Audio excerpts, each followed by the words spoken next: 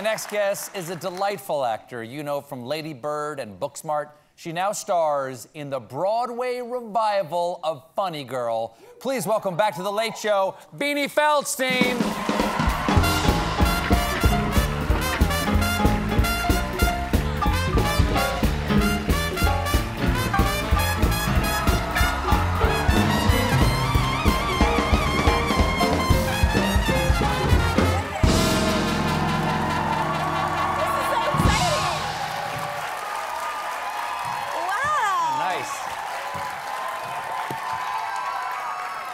Hey, kid, how are you? I'm good. How are you? I'm doing just fine. The last time we spoke with you in that chair was like September of 2018 or something like that. Yes. But you had a surprise appearance on the show about a year later. That I got a picture right here. A surprise to us all. Yes, you were part of a Karen O and Danger Mouse's performance on this show, directed by Spike Jonze, with a wrecked car on stage, and that's you right there.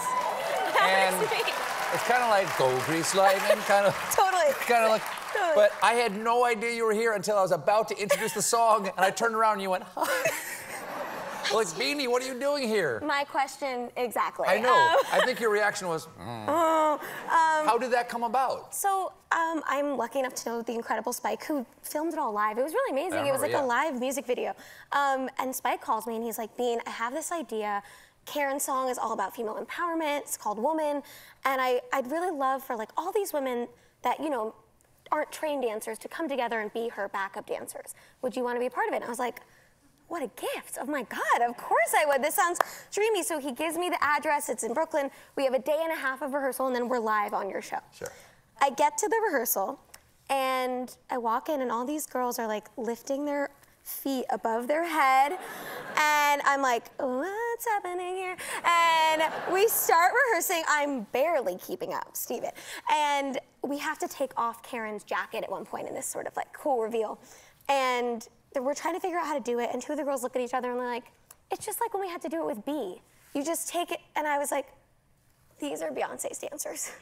I am in a room with Beyonce's dancers, expected to dance alongside them. They were all trained dancers, except for me. Sure. And they're not just dancers, they're Beyonce's dancers. Right. And then you nailed it. The Bean, just a little Bean. You crushed it, Bean. You ready to be backup booty for Beyonce?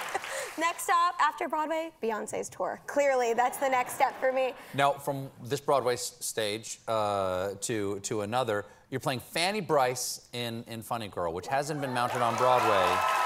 Yes. Iconic role.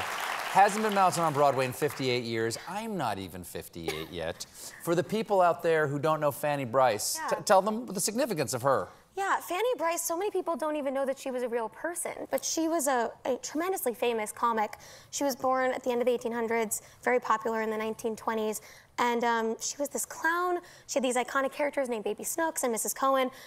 She was this tremendous woman, and if it wasn't for Fanny Brice, I believe that there's no Jewish woman on a stage today performing that would be there if it wasn't for Fanny. She really paved the way. She opened every door. Thank you. And she, thank you to her. And she's an incredibly unapologetic character. And that is something that is really inspirational to play every night. You know, we all know the songs People and Don't Rain on My Parade and I'm the Greatest Star. And to get to embody them as her, she's just relentless in her pursuit of what she wants and her belief in herself, which is a really beautiful thing to get to be inside of. This role was a star turn for Barbra Streisand. Who? No, yes, for Barbra Streisand. My queen. Exactly. Let's just make that clear. And no, she made this role famous, and in some ways this role made her famous. Yeah. What, has she said anything to you? Have you had any advice or anything? Yeah, so I was in my dressing room the night before first preview, and I got a piece of mail, and it just said for Beanie on it, and I opened it, and it was from Barbra Streisand, and it was, And you'd never heard from her before, you know? I'd never met her before, wow.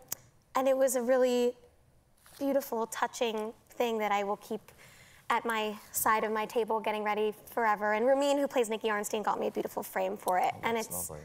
It's been, yeah, I mean, It's from Barbra Streisand. I know. I've never gotten a note from Barbra Streisand. You can borrow mine. Yeah. It's just one block over. How's her handwriting? Gorgeous, stunning. I mean, it's perfect. It's exactly what you would think it is. Is there anything about playing the role of Fanny Brice that surprised you? Everything. I think people's love for the show is, I mean, it's not shocking, but now that we're performing, we're about to be in the 3rd week of previews, it's really thrilling to hear people's reaction to the show. So, and also Broadway audiences right now are also fantastic, because people are so hungry to be back in the theater. I mean, just like you. I mean, it's like, it's insane. And Ramin, who plays Nikki Arnstein, who is an angel, we were doing the song You Are Woman, I Am Man, which is when Nikki is trying to seduce a very nervous Fanny, and she's talking to the audience, and Nikki's very fancy, and she doesn't know anything like that. So she's trying to figure out what's going on, and he offers her pate. She doesn't know what it is. He hands it to her, and she's trying to figure out what it is. And finally, she realizes it's just chopped liver. And as I'm coming to that realization, a woman in the front row says with me, out loud as she can, chopped liver! Like, literally screams it at me.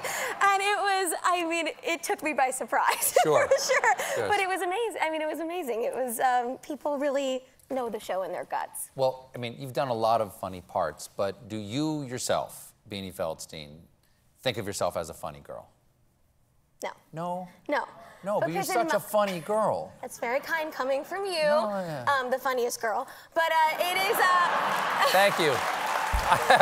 I have childbearing hips. I'll grant you that. Thank you.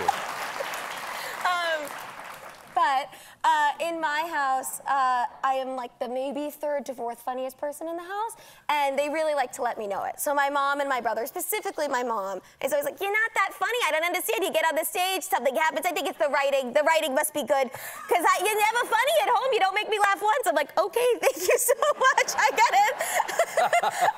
So yeah, that's really not my thing in my family. So it's nice to be it on 50 Seconds. What is your thing? What is your role you play? Are you peacemaker? Caretaker, I think. Like the caring, like this like sweetie carrying one, I think. Okay, see, those people can take the funny and put it on stage because they have to take care of the audience. Exactly. You're the funny girl. Funny Girl is in previews now and opens April 24th on Broadway at the August Wilson Theater, starring Beanie Feldstein, everybody. We'll be right back with a performance by Chance the Rapper.